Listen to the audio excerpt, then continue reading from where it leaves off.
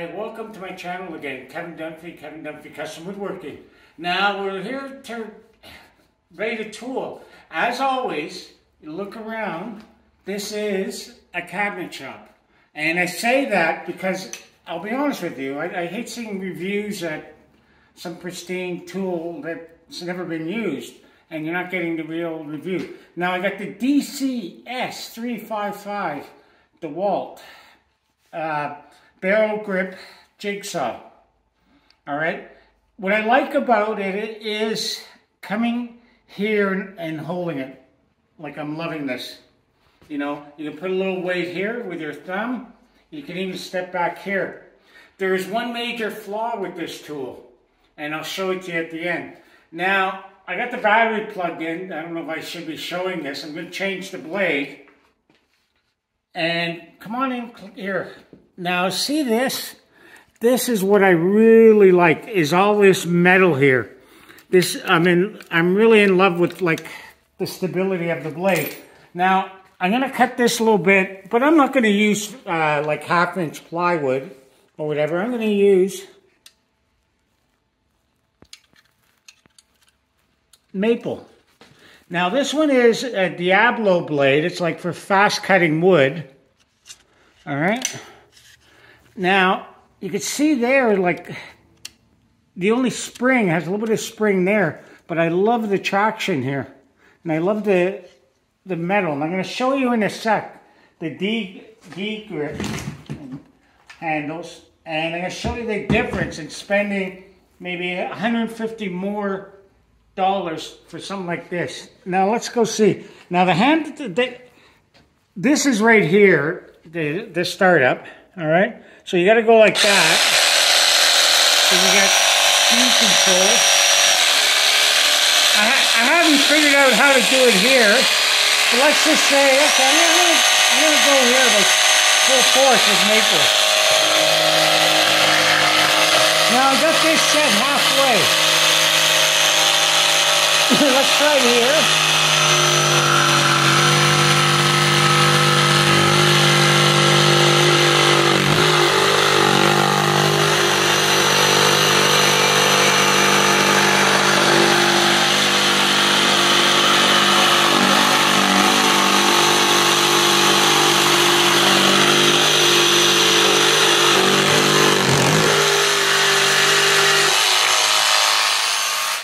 Now, okay, this is pretty good. This is better than I thought. I thought I was going to have a harder time, and it's 1¼ inch thick maple. Now, you can see here the cut. I'm not 90, because it's a jigsaw, and I'm really forcing it. So we're really happy with that cut. Now, let's try it. Like, that was what they call fast cut in wood. So you can kind of get an idea of its limitation. Oops. And like I said, just go here, and then that's all there is to it. And if you're new to woodworking and you're starting out and you want to do, you know, some scrolls, some letters, and things like that, this is a good tool for an introduction. Now I'm going to do it again. I'm just going to follow the same pattern.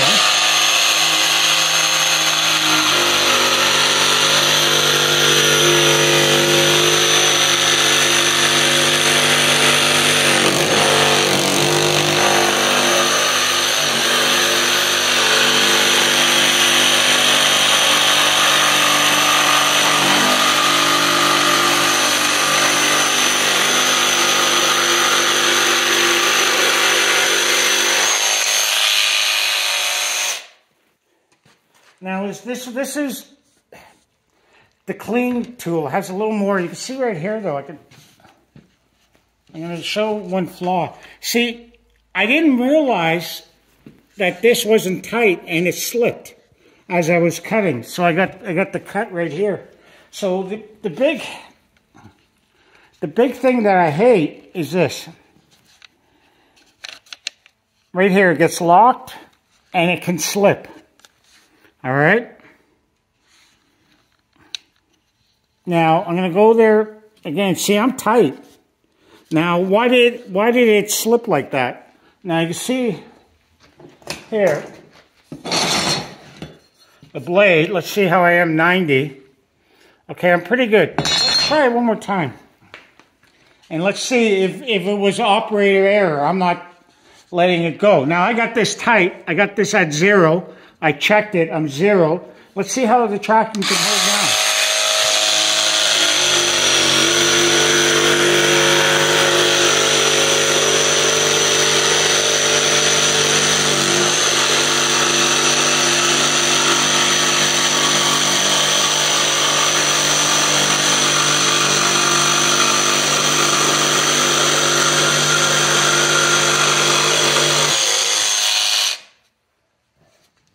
Let's see, did it move on me? Okay, that's pretty good.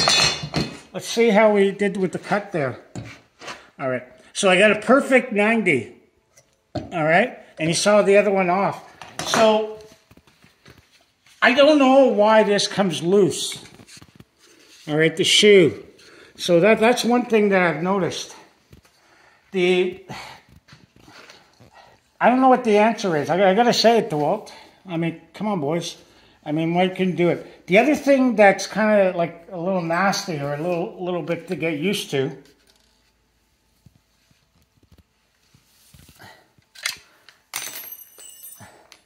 I took the other one out because I don't want to get burned.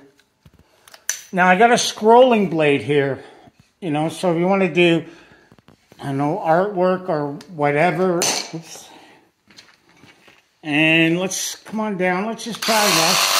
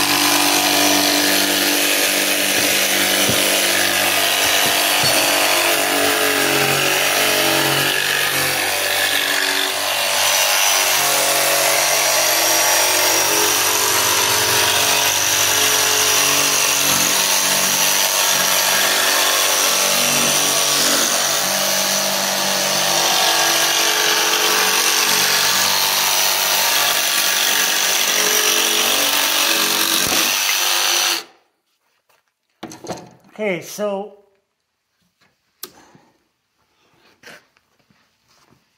now I'm going to put it all the way and see if I could do a little better with the turns. You know, I just freehanded that, but it does take a little getting used to.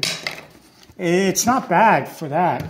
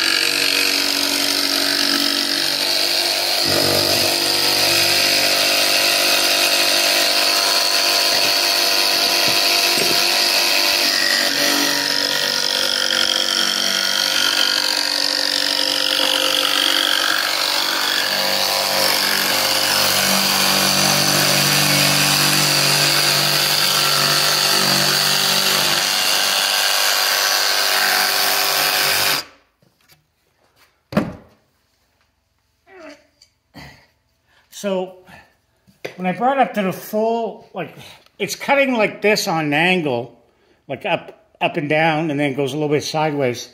With the scroll bit, I mean, it was definitely a lot better. Like here you can see I kind of wavered on my lines, and I kind of look at the chomps I got here, little ridges, cuts.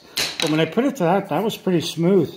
and somebody's starting out, this is a good tool. The major flaws, or whatever, it was good like cutting like that. I felt more control like this when I was cutting that piece.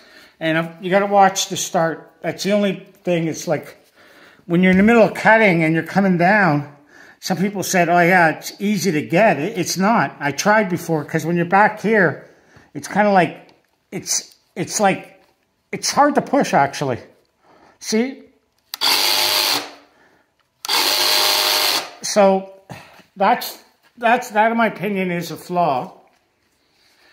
The speed control down here, I guess it is what it is. Once you know what you're cutting, you're good.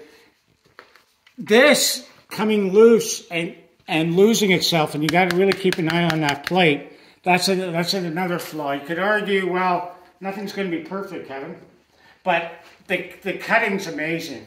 I went from, if you're thinking of going out and getting one of these at $100 or whatever, and you're going to start out, don't. The big thing with this one is, I hated this tool, I hate it with a vengeance. It can pop out like this when you're cutting. And it's not like I just moved that with a finger. And you can see we showed on the other one how much the metal, how much more rigid it is. This is really a toy. And the other thing with the D handle, if I was going to start out woodworking and I want to do some scrolls or whatever, it's harder to control. Like your weight's here, and then you can go here kind of, right? You got your hand, and you know, it's, I don't know, it's just way more natural. So if you're starting out, don't waste your money. Spend the extra $150. Cut some lawns or do some extra work on your neighbor and get the money for the tool. This, if you're starting out, you'll feel like a hero. You know, just watch out. Once you learn about the shoe and the button, it's an easy tool. Now the rating, I'm going to say this. You failed on 2 counts. I think the switch, I don't know. I think having it maybe up here with the trigger on and off or something. The switch, I'm gonna do 2 ratings on this. I'm gonna leave this out because I just think that this has to go back to the drawing board. And the shoe, it has to get a little tighter. Like I got it now, but that came loose, eh? And that was, you know why that came loose, was because of the vibration of the motor. All right, it needs like a lock in there to kind of lift and go in. So that's your 2 things. So I'm gonna give that a fail on those 2 things.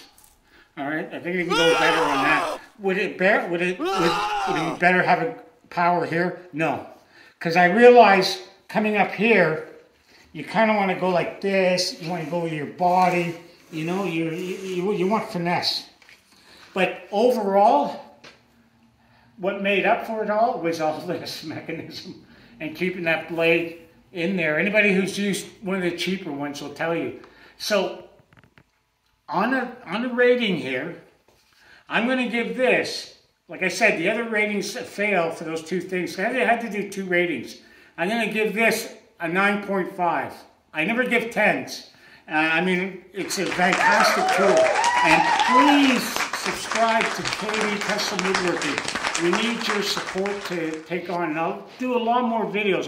If you've noticed, I've been doing videos now almost once a week, pretty religiously, and well, religiously a month. It's hard to do a lot of videos because you're like in real time in the shop, and sometimes you don't want to stop. So I need your support.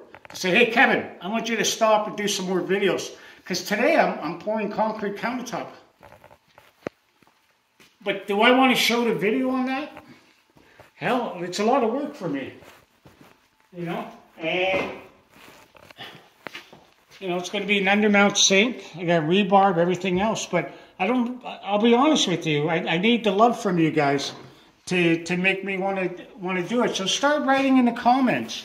Please support, because like what I said, we bring an experienced shop here. We're using these tools in real time, and I will not ask anybody to waste waste their money. Like I'm not here, like I got a handful of DeWalt tools and I got DeWalt buying my, paying for my time, or any other tool manufacturer for that. So I try to give the honest review. I know I'm stuck with DeWalt because of the batteries. So I'm kind of like joined there, and they kind of got me. So that's why I'm kind of ripping into them for a bit, you know, because they do have your trust. And they could have fixed those two issues very easily. So thank you, gang. Subscribe.